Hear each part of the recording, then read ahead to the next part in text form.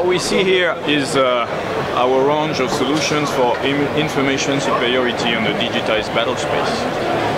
It means the ability for every level of command to gather the intelligence, to make sense of it, to extract the enemy nature, volume, attitude and intentions, and share the same understanding of the situation to synchronize their maneuver from the highest level to the lowest tactical echelon.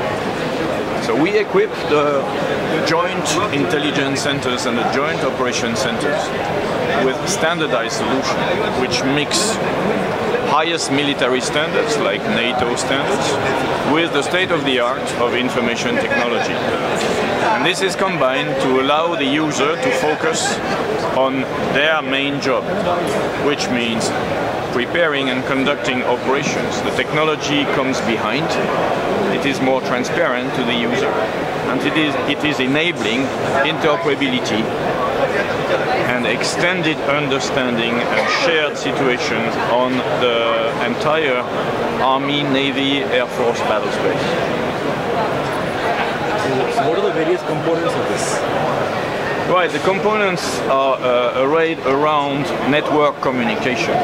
Network communications are a prerequisite to the interoperability between echelons of forces. So what we provide is unified communications on the entire theater between satellite communications, radio communications, 4G portable mobile radios. And this allows to provide services on top of this communication.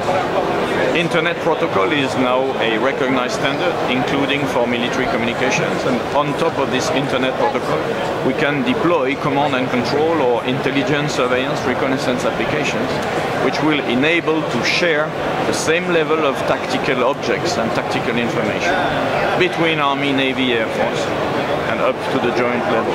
So this networking of the theater is still a challenge. We are meeting this challenge so that we can go forward in terms of information superiority. So from the joint level down to the theater level, we are able to share multiple sensor information. We are able to relay orders and messages from the headquarters down to the dismounted soldiers out of his tank. And we deploy this solution down to the combat vehicles. This side shows a more tactical echelon of integrated combat vehicles that we manage also each vehicle as a system.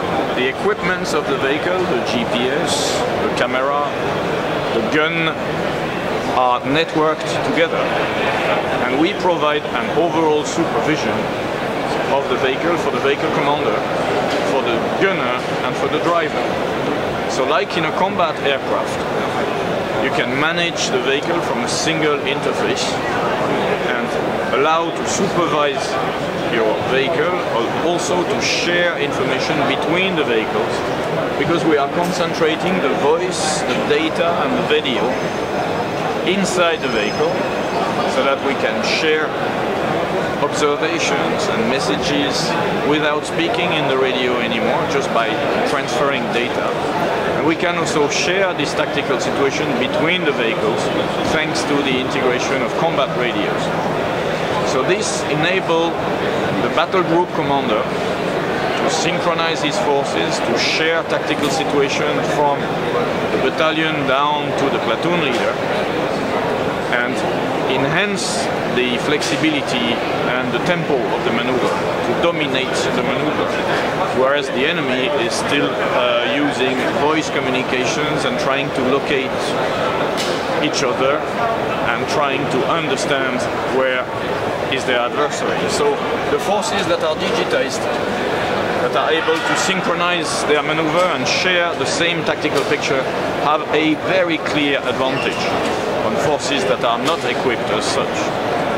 So our specialty in Thales is to provide this information superiority as a force multiplier that will enhance the effectiveness and the tempo of operations of these digitized forces that are coming of age today.